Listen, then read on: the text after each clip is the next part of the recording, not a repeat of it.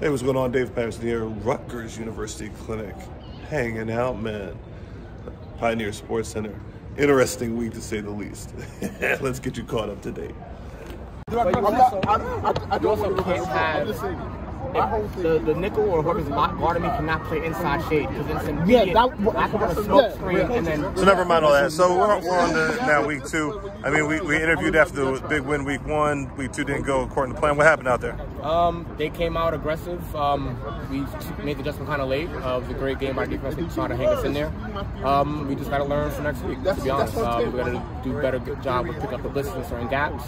And moving forward, that's it. And what's the pulse of the team after the loss last week? Oh, it's bigger vibes than the win. Win, lose, or draw, we're a team. We're a family.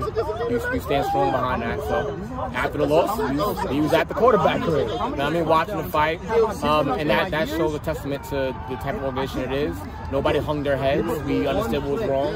Make the adjustment move forward. Chance to film on Monday and be better than yesterday. That's it. That was almost a team. Non-existent. I respect it. Where is Tajay Montgomery? It was non-existent. Tajay Montgomery, what went wrong week 2, man? Not running zone on 2-point conversions. Well, okay, I just told you the reason why. I'm not. And we had 2 options. We had 2 chances to try. So what's the pulse of the team? So what's the pulse of the team? And we gave up a holding call, touchdown on a holding call. You said we gave up. Offensive coordinator don't want to talk We also about. gave up a bomb, right? That's fine, but we gave up a touchdown. That's not on a holding fine. call, right? That's the problem. It's we not gave up a fine. holding Can you call. stand back a little bit so I can get this on? 6 points on a holding call, and we are not talking about this. We're talking about the bomb you gave us. 6 points on a holding. Yes, it is.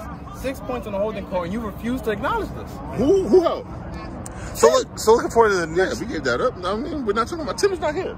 We're talking about you. It's only you. 6 points. Me and you. 6 points. 6 points was given up. And the nice celebration, by the way, Pat, you heard it's about my just theory, null right? and void. I love it because he's mad about my theory. I'm not mad at all. My theory is this, Pat. He's going to give up the first play every time historically. I don't So if he runs a hitch, if he runs a 4-yard hitch, he's going to have a great game. For the rest of the game, he's not going to give up nothing. Or he gave up a 4 yards. And I don't give up 6. But let that first play be a 40, 50-yard bomb. But don't you understand, as a coach, it's hard to put you in because I don't know when that first one's going to happen? That's fine if I win the other 29. That's crazy. No, I don't think so. What's the plan for next week? Because we got Wolfpack coming. Oh, Jesus Christ. What's up, young man? Hello. So, what happened last week? I mean, we were on a roll. Week 1. What happened week 2? Week 2, I think we kind of came out flat as a team, right? The Ducks came out. They played an aggressive, physical game. They got after us. Took us a little bit to get going, and we hung in there as long as we could. But they ultimately they stayed the course and pulled out the win.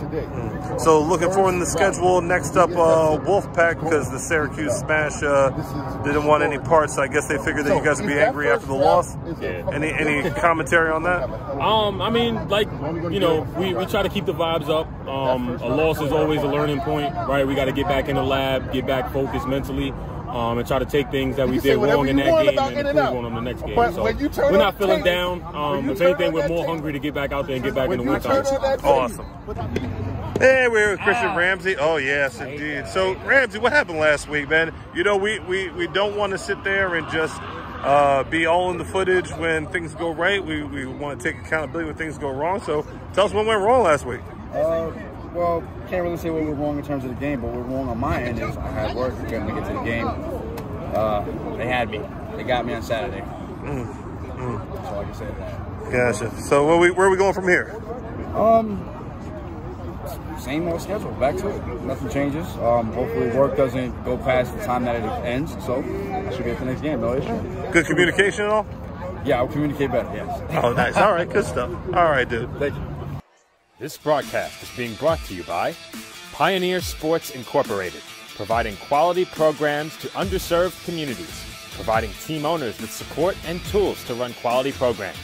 Visit them at pioneersportsinc.com or call 609-658-7532. The Patriots ended up with a loss in Week 2 as they traveled to Queens, New York to take on the New York Ducks of the Triborough Football League. Ducks jumped out early with an early touchdown pass.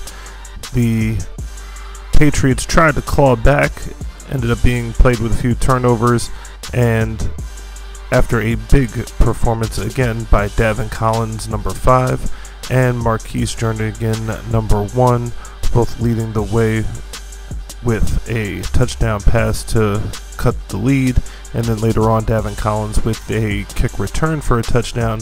The Patriots were unable to make the conversion to send this one into extra time. Great job by the Patriot defense, only surrendering 2 touchdowns to a very potent Ducks squad. The Patriots end up heading back to the drawing board as they even up their record at 1-1. With a Week 3 opponent in Syracuse refusing to play, forfeiting a game this week, the Patriots move to 2-1 and head on into their Week 4 matchup with the Wolfpack. Make sure you come on down to this week's game, home opener against the Empire State Wolfpack at SUNY Maritime, Saturday night, 7 p.m. and get your Black's Barbecue Box tickets, $25 to get premium seating plus all you could eat Black's Barbecue this Saturday at SUNY Maritime.